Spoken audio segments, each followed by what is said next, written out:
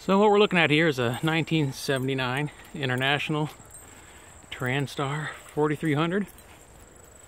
I am negotiating purchasing this truck.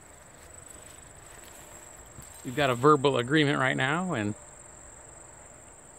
I thought I had a plan lined up to get it home, but it doesn't run, and most of the tires are all flat, and I was going to put on a detached trailer to get it home, but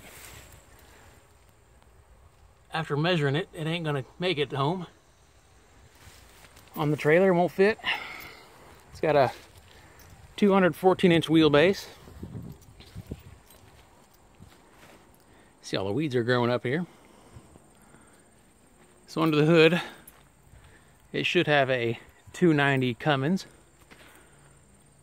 I'm not real sure if it's a big cam or a small cam. I'd open the hood all the way, but I don't want to lay that grill on the trunk of this car and screw it all up. So it's got a 10-speed, which I thought was a little unusual. I mean, it's not an Eagle, and it's got the little engine in it, so I suppose it don't need a 13. But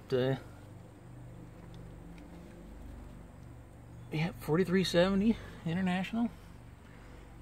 Pretty sure it's a aluminum cab.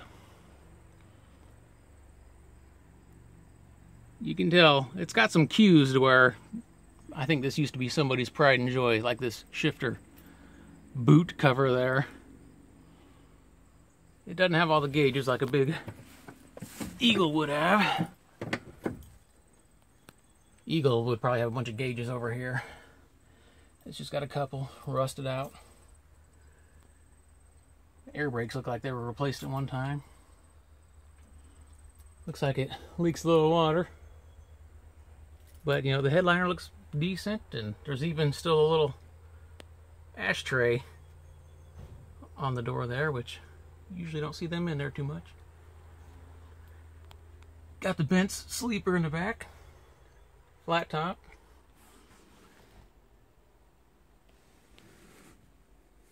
Not much there. Looks like it might have a leak there.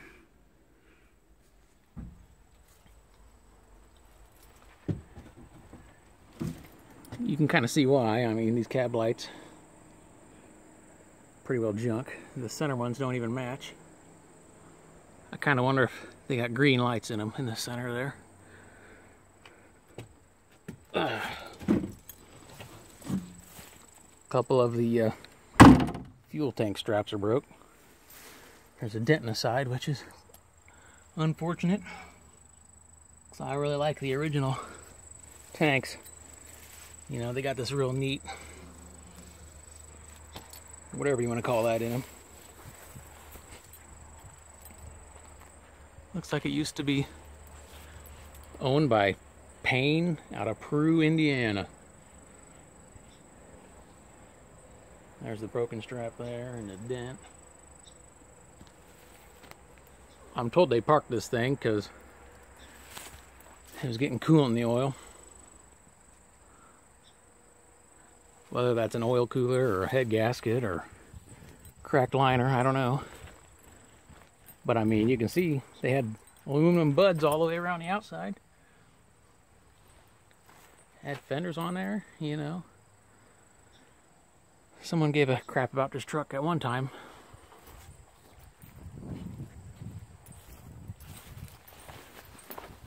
Just one stack.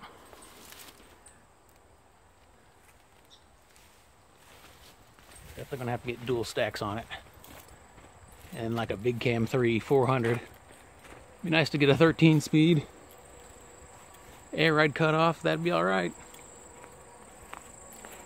So hopefully when we get her out of here, I can